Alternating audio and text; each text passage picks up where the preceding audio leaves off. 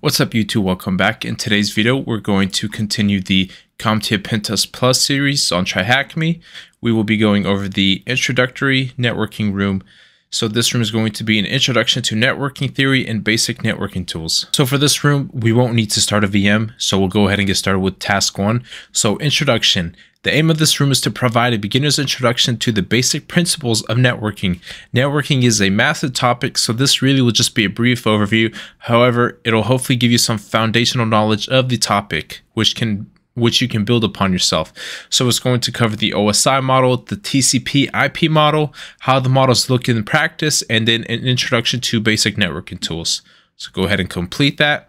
On to task number 2, the OSI model and overview.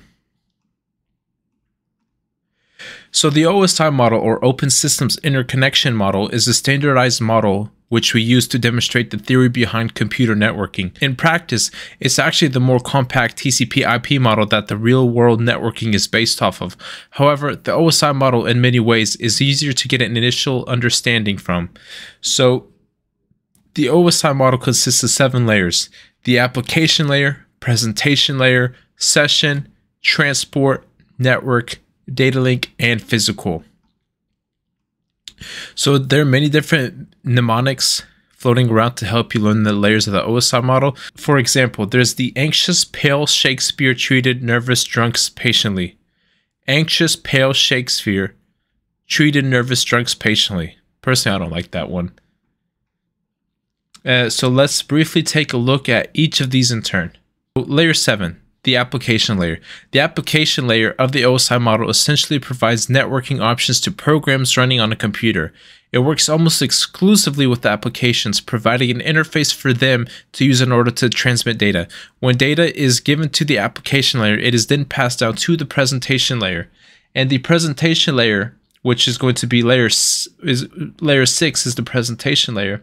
So the presentation layer gets data from the application in a format that's understandable, but receiving application layer may not understand that format. So the presentation layer then changes the data into a standardized format and handles the encryption, compression, or other changes. It then sends the data from the presentation layer to the session layer, which is going to be session 5 or layer 5. So layer 5, the session layer checks if it can connect with other computers. If it can, it maintains the connection and synchronizes communication with the other computer's session layer. This creates a unique session that prevents data mix-ups when making multiple requests. Once the connection is established, the data is then passed on to the transport layer. Layer 4, the transport layer. So the transport layer chooses how data is transmitted using either TCP or UDP. TCP creates a reliable connection between computers, ensuring all data is sent and received accurately through the TCP handshake, making it good for file transfers or web page loading. UDP is faster but less reliable, making it better for video streaming like Netflix. The transport layer then breaks the transmission into smaller pieces to make it easier to send. And then layer 3, the network layer. So the network layer finds where your request needs to go. It uses logical addressing like IP addresses to categorize and organize networks. The most common types of logical addressing is IPv4, which uses addresses like 192.168.1.1, for example, which is more common for home networks or home routing. And then layer 2, the data link layer. So the data link layer adds the physical address or the MAC address to a packet received from the network layer. So each computer has a unique MAC address or media access control address burned into its network interface card.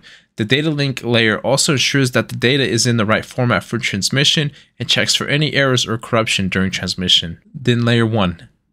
The physical layer. So the physical layer is a hardware layer that sends and receives electrical pulses for data transfer on a network. It converts the binary data from signals and then sends them and receives incoming signals and then converts them back to binary data. On to the questions. So which layer would choose to send data over TCP or UDP? That'll be the layer 4. And physical one, so going based off this chart, layer 1 is the physical layer, layer 2 is data link, layer 3 network, layer 4 is the transport, layer 5 session, layer 6 presentation, and then layer 7 application. So which layer checks received information to make sure that it hasn't been corrupted? That'll be layer 2, the data link layer. Next question. In which layer would data be formatted in preparation for transmission? That'll be layer 2, the data link layer. Which layer transmits and receives data? That'll be layer 1, the physical layer. Which layer encrypts, compresses, or otherwise transforms the initial data to give it a standardized format? That'll be layer 6, the presentation layer. Which layer tracks communications between the host and receiving computer? That'll be layer 5, the session layer. Next question. Which layer accepts communication requests from the applications? That'll be layer 7, the application layer. Which layer handles logical addressing? That'll be layer 3, the network layer. When sending data over TCP, what would you call the bite-sized pieces of data? You would call them segments. So this one's going to say research. Which layer would the FTP protocol communicate with? That'll be layer 7. Which transport layer protocol would best be suited to transmit a live video? So as we saw in the UDP one, it'll be UDP. On to task number 3, encapsulation. So encapsulation, each layer of the model adds specific information to the data at the beginning of the transmission. For example, the network layer adds the source and destination IP addresses, and the transport layer adds information specific to the protocol being used. The data link layer adds a piece at the end of the transmission to verify that the data wasn't corrupted during transmission. This process is called encapsulation and allows data to be sent from one computer to another securely. So as you see, there's stage 1, where in the application layer header is added. Stage 2, the presentation layer header is added. Stage 3, session layer header is added. Stage 4, transport layer header is added. Stage 5, network layer header is added. Stage 6, the data link header and trailer are added. So here's layer 2 header and then the trailer. And then stage 7, encapsulated data is sent across the network.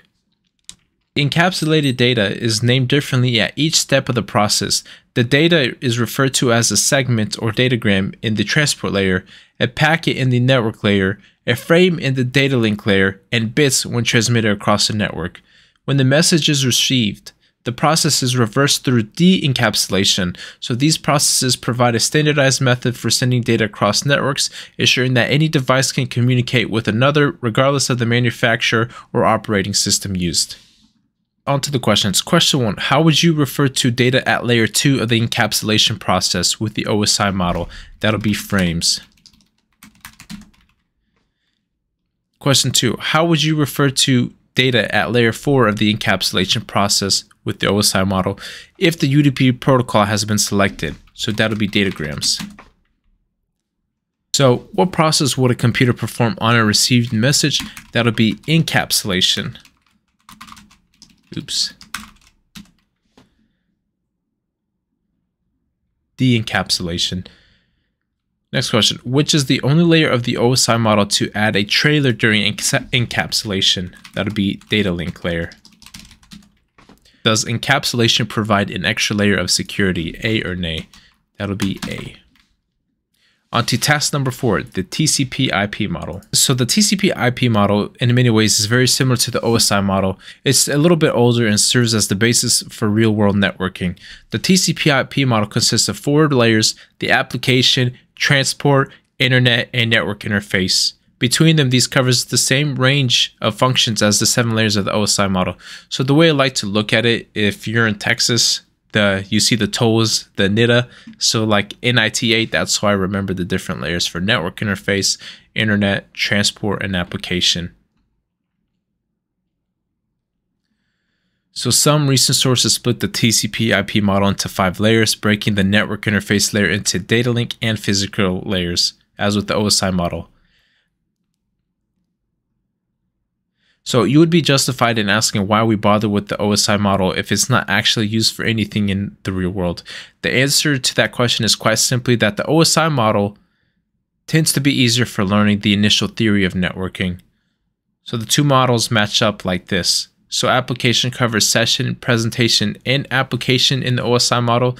In the TCP IP model, transport covers transport, And then internet covers network, and then network interface covers the physical and data link layer. So the process of encapsulation and de-encapsulation work in exactly the same way with the TCP/IP model as they do with the OSI model. At each layer of the TCP/IP model, a header is added during encapsulation and then removed during de-encapsulation. So TCP/IP is a suite of protocols that defines how actions are carried out.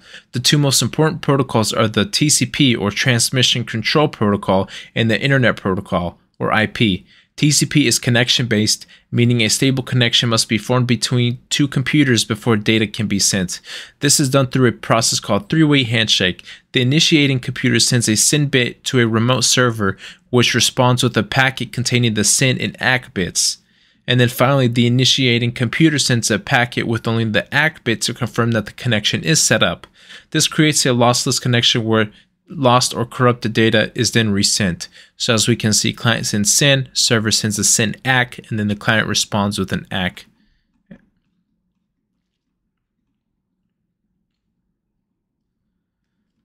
And then there's the history if you want to read the history a little bit. On to the question, which model was introduced first, the OSI model or the TCP/IP? So that'll be TCP/IP. Which layer of the TCP/IP model covers the functionality of the transport layer of the OSI model? That'll be the transport layer. Now, which layer of the TCP/IP model covers the functionality of the session layer of the OSI model? That'll be application.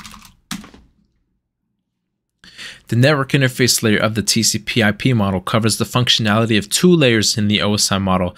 These data are the data link and the physical. Oops, misspelled that.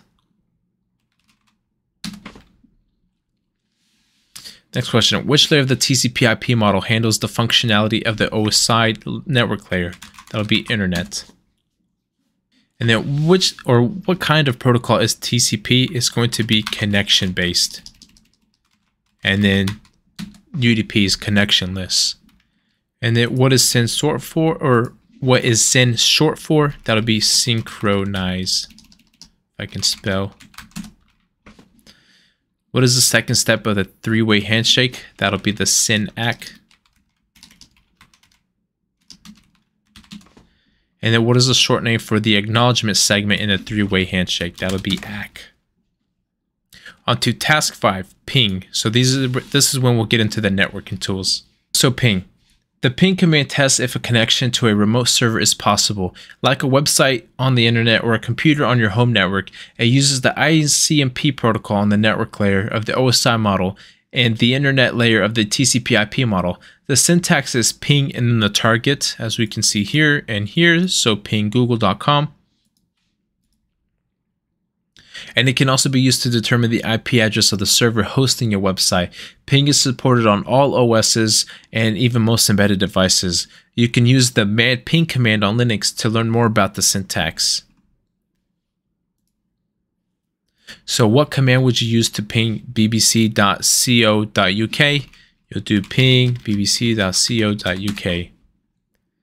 Let's open up a terminal for the next command or for the next question. Go ahead, hit ping, paste that in there, and then there is the IP address.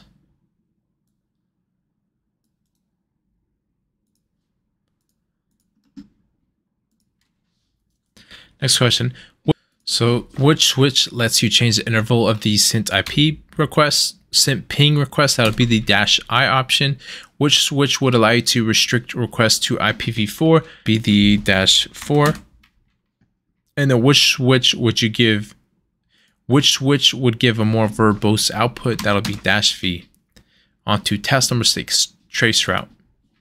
So for traceroute, the logical follow-up So the logical follow-up to the ping command is traceroute. Traceroute can be used to map the path your request takes as it heads to the target machine. So the internet is made up of many different servers and endpoints, all networked up to each other. This means that in order to get the content you actually want, you first need to go through a bunch of other servers. Traceroute allows you to see each of these different connections. It allows you to see every intermediate step between your computer and the resource that you requested. So the basic syntax for traceroute on Linux will be traceroute and then the destination. So by default, Windows traceroute utility is called Traceroute. So it's just traceroute shortened basically. It operates using the same ICMP protocol that ping utilizes, and the Unix equivalent operates over UDP. This can be altered with switches in both instances. And here's the example showing traceroute on google.com. And then you can see that it took 13 hops to get from this person's router to the Google server. So there are all these different hops it took. Use traceroute on TryHackMe.com. Can you see the path that your request has taken? Back to our terminal. Clear this out and then trace route and then TryHackMe.com. And then this is the path that my machine took. What switch would you use to specify an interface when using traceroute? That'll be -I. What switch would you use if you wanted to use the TCP send request when tracing the route? That would be -T. And then lateral thinking. Which layer of the TCP IP model will traceroute run on by default? The internet. And on to task number 7, networking tools, WHOIS. WHOIS essentially allows you to query who a domain name is registered to. In Europe, personal details are redacted. However, elsewhere, you can potentially get a great deal of information from a WHOIS search. So there's a web version of WHOIS. If you click this link, it'll be whois.com. And then you can run this command over here on your Linux terminal to install WHOIS. This will update your machine first, and then it'll install WHOIS using apt-get. So running WHOIS on bbc.co.uk, you see the following output: the domain name, data validation, the registrar, relevant datas, registration status, name servers, and more. So perform a WHOIS on Facebook. Clear your terminal and then run WHOIS and then facebook.com. So from this output, we see a ton of different data from the domain name, the registry domain, WHOIS URL, the status, the name server. If you scroll down, you get to see where it's registered, the city, the street address, the postal code, the country, the phone number, and the email. And it shows you all this data, the admin, the tech. What is the registrant postal code for Facebook? So if we see, it'll be this guy right here. Oops. When was the facebook.com domain first registered? So if we see over here, it'll be March 29th, 1997. So 03/29/1997. We probably need to put in a different format. Oh, date. So the day, the month, and then the year, 1997. And then perform a WHOIS on Microsoft.com. WHOIS Microsoft.com. Same thing, shows you all this wonderful information. Shows you where it's registered, city, postal code, country, phone number, etc. So which city is the registrant based in? So this would be Redmond.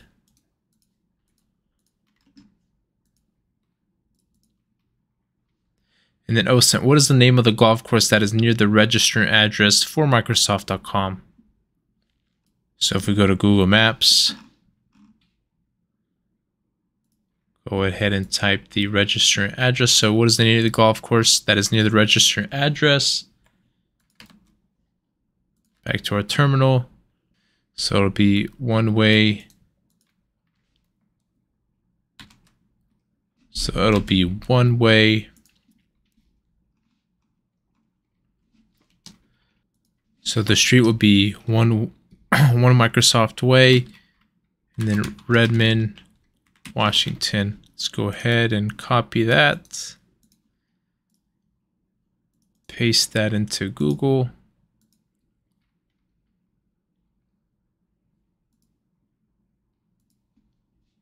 Oops, I put an A there. Let's go ahead and put an O.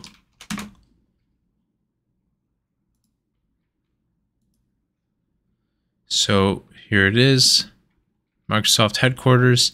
And then if you look for golf courses, there's Marmore Park.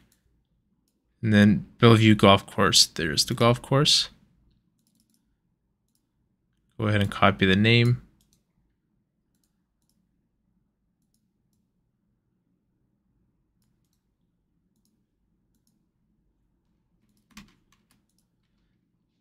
What is the registrant tech email for Microsoft? So, tech email.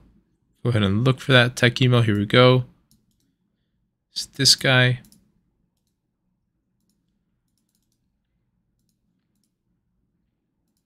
Task number 8, the dig tool. At the most basic level, DNS allows us to ask a special server to give us the IP address of the website that we're trying to access. For example, if we made a request to www.google.com, our computer would first send a request to a special DNS server, which your computer already knows how to find, and then the server would then go looking for the IP address for Google and then send it back to us. Our computer could then send the request to the IP of the Google server. Let's break this down a bit. So DNS allows us to ask a special server for the IP address of the website we want to access. When we want to request a website, our computer first checks its local cache for the IP address. If it's not there, our computer then sends a request to the recursive DNS server, which is automatically known to our router. So this server maintains a cache of results for popular domains, but if it doesn't have the information, it passes the request to a root name server. There are many root name servers that keep track of the DNS servers in the next level down, called the top level domain servers, or TLD. TLD servers are split into extensions like .com or .co.uk, and they keep track of the next level down, authoritative name servers. So authoritative name servers store DNS records for domains directly, and when our request reaches the authoritative name server for the domain we're querying, it then sends irrelevant information back to us.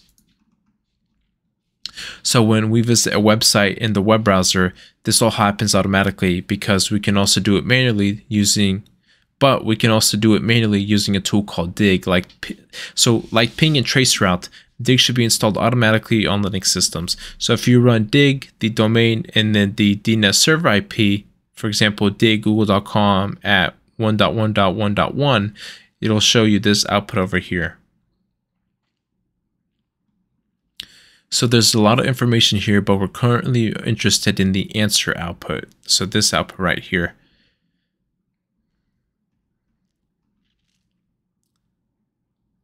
And it'll also show you the TTL, which is the time to live. So this piece of information that dig gives us is the TTL, or time to live, of the query DNS record. As mentioned previously, when your computer queries a domain name, it stores the results in its local cache, and the TTL of the record tells your computer when to stop considering the record as being valid. So this should request the data again rather than relying on the cache copy.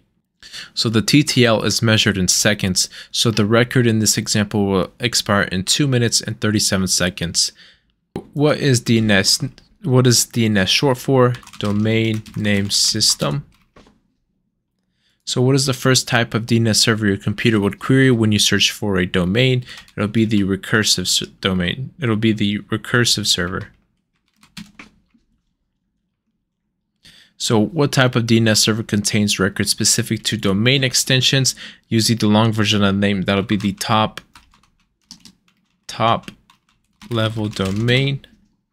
Next question. So where is the very first place your computer would look to find the IP address of a domain? So it'll start by looking in your local cache. So this question is going to ask us to research. Google runs 2 public DNS servers. One of them can be queried with the IP 8.8.8.8. What is the IP address of the other one? So we can just look up Google domain servers. If I can spell. Domain servers IP, for example. So for IPv4, it'll be 8.8.8.8 or 8.8.4.4. Just took out the Bellevue Golf Course. So let's try 8.8.4.4. So if a DNS query has a TTL of 24 hours, what number would the dig query show? The 86,400 and yeah, just 400. And then task 9, further reading. So this completes the tour of the networking basics. You can go over here in a Cisco self-study guide by Steve McCurry. So this is another resource you can use to continue learning. Other than that, that's it for this room. Thanks for watching, and we'll see you in the next video.